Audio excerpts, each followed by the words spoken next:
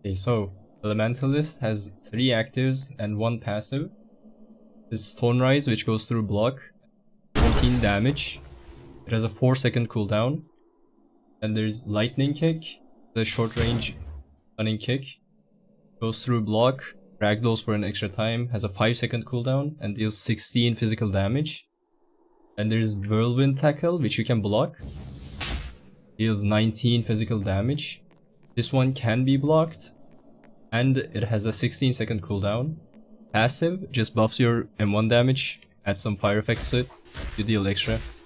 And then Rainer, and the requirements are here, near the Lunam portal, that's right next to the university. You just have to come here, hill, climb up,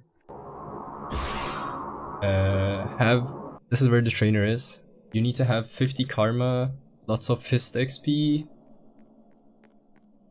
and it's 225 for 4 lessons.